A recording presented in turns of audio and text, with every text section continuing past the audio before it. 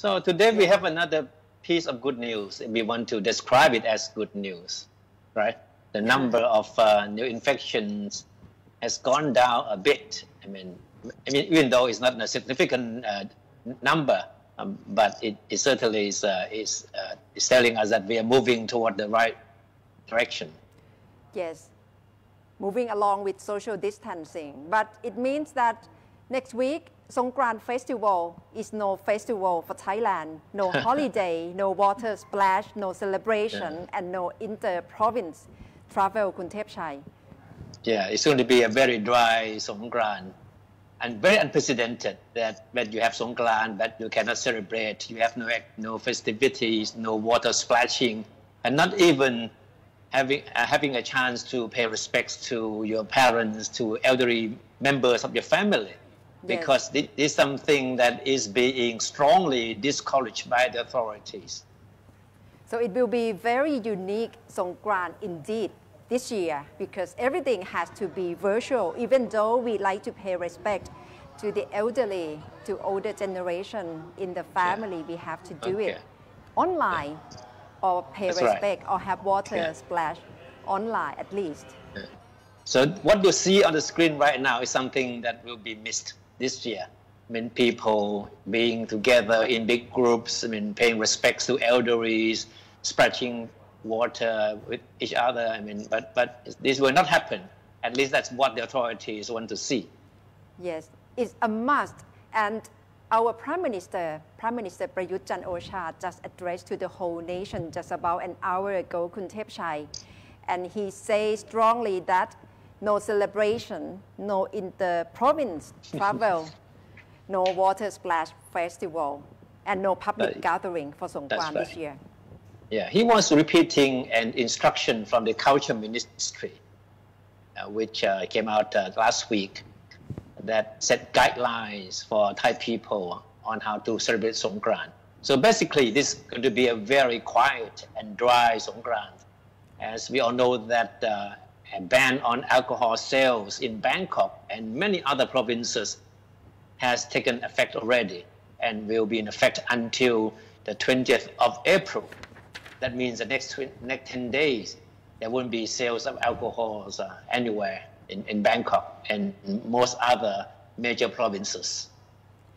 And curfew still remain in place from 10 p.m. until 4 a.m. in the morning. But some other provinces have go beyond curfew, Kunthepchai, especially they announced the whole province lockdown in order to curb in this battle, to curb the spread of virus, especially some provinces in the south like Phuket, Yala, and some other provinces. But there are still some exemptions for this holiday and next week. Exemption from curfew, Kunthepchai. Like that's right. Officials on assignment still can commute during the nighttime. Medical personnel, people needing medical care, still can do some transport and commute during the nighttime as well. And transport of essential goods such as food, fuel, medical supplies and equipment, pharmaceutical products, postal packages, import, export products, and newspaper. These are exemptions from curfew. And also other exemptions include transport of people destined for quarantine and people traveling to and from airports, services for the homeless, food delivery, garbage collection.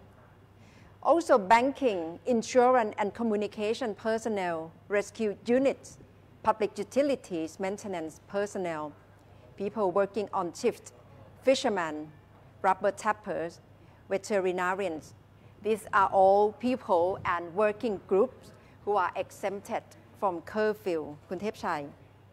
That's right. You notice that rubber tappers are people in one of the professions that will be exempted from the curfew.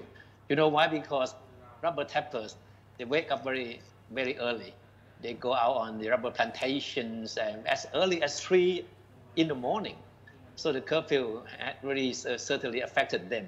And they had made an appeal to the government for the curfew to be relaxed for them.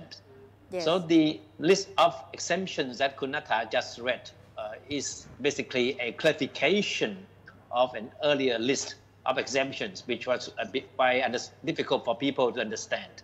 And that's why the government issued a new list today to make it clear as to which professions and which particular group of people will be exempted from the curfew. Yes. That starts at 10 p.m. and ends at 4 a.m. the next morning. So what is clear right now is no extension of hours of curfew and additional exemption of curfew in which specific occupation still can be allowed to commute during late night hours. That's right, yeah. Dr. Tawisin Vissanuyotin, the spokesman of the Center Fighting Against the Coronavirus today, again, came up with the figures that people keep waiting for every day, right? So as you mentioned earlier, that the number of new infections has gone down to 50 today from 54 yesterday. Unfortunately, there was still one death. And now Thailand ranks 44th in terms of the number of infections. But the interesting point made by Dr. Tawisin is that there are more young people getting affected and became fatalities.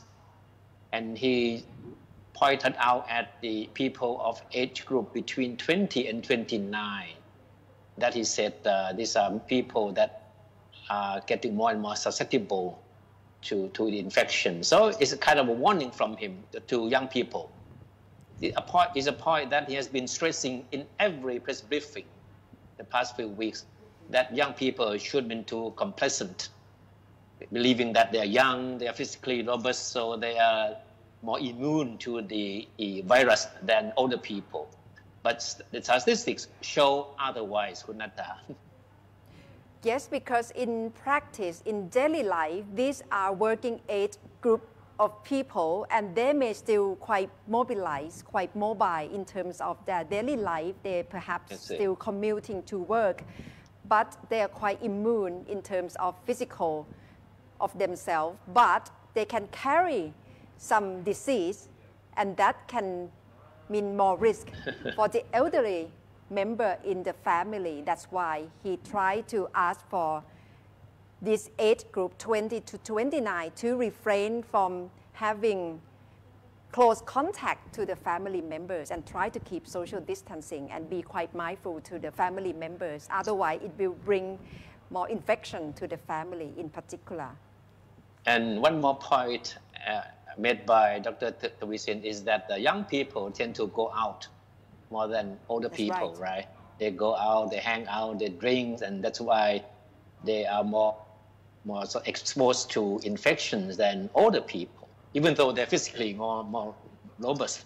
There's no question about it, but the exposure that they have, make them exposed to the infection, yeah. Yes, but when we compare the curve of other ASEAN countries, Thailand is doing quite okay, Kuntepchai, especially we are in the middle of the ranks of infection in ASEAN. After Malaysia, Indonesia, Philippines, and Singapore, especially the case in Singapore has risen quite recently in the past 2 days. It just risen quite sharply. So according to Dr. Tawisin, we have to try to flatten the curve. And so far, we have done quite okay. But of course, we still have to maintain this strict measure of social distancing, working from home, and stay at home.